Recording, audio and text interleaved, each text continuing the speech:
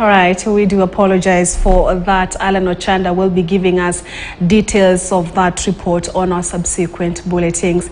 Now, efforts to enhance educational facilities and infrastructure in schools across Belgut constituency funded by the Constituency Development Fund are now in full swing. Speaking in Chepkutun Secondary School, where he presented a 2.8 million shillings check to facilitate the completion of a new classroom block, Belgut Member of Parliament Nelson Koech unveiled an ambitious plan to allocate at least 100 million shillings to various schools within the constituency during the current fiscal year.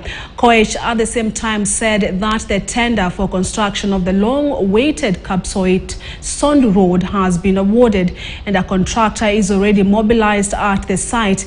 The MP also told off a section of Kericho leaders focused on politics instead of development. The road has been a source of anguish for motorists and commuters in Kericho County.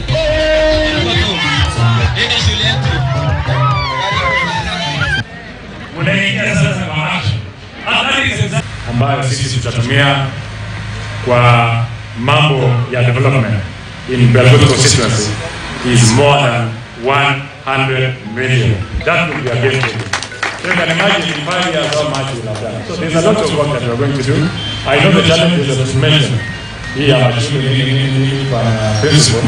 I understand that. Like the ones you say of class, that one.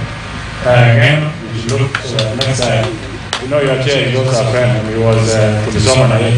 So there are some of the things that we need to sort out. So we need to sort out the classrooms. It will be embarrassing. So we can get the rais akubwa akijaribu hata kuangalia itakuwa namna hii. Infrastructure in this area was forgotten. Uhuru Kenyatta decided to abandon this area and made it almost a ghost villages. Na akaenda. Sasa tuko na mabarabara ziwacho, nilikuwa nafanyia maandamano kila siku. Some elements wameamua kusema sisi tunataka kutafuta kingpin. We are not looking for kingpin, we are looking for development. If you are looking for kingpin, you are in the wrong place. Moving on to other news.